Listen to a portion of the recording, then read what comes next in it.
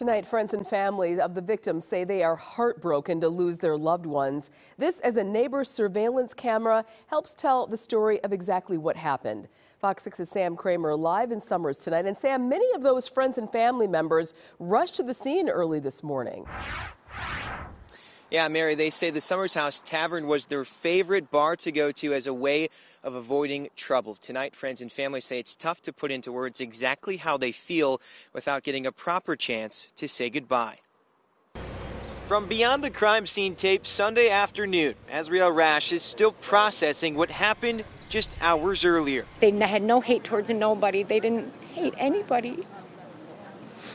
It sucks because our city's falling apart. Rash and her friends identifying the three deadly victims as Kevin Donaldson, Cedric Gaston, and Akeen Stevenson. How could you take somebody from his family, man? Like, I don't understand, man. They are the most kind-hearted, kid-loving spirit. It's just so hard to explain because they were just so.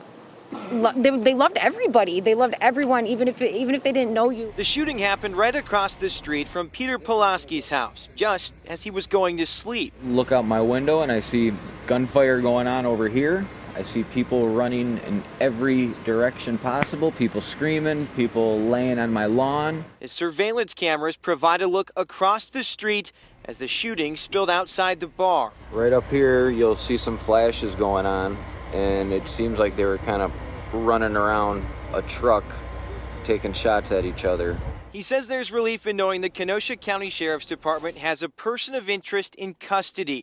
But as the community gathers to remember those that have died, Rash says an arrest doesn't change what happened here. It gives them closure to know that they're safe. But it hurts my heart to know that they're gone and he's here. Now, we heard from a number of other neighbors that said, yes, they were shocked to hear the gunfire, but they also fear that as a society we're becoming desensitized to this type of gun violence. Again, that person of interest is expected to face additional charges following more investigation. We're live tonight in Summers. Sam Kramer, Fox 6 News. All right. Boy, those sound bites really show how much those people were loved. Sam, thank you for that. In the meantime, two women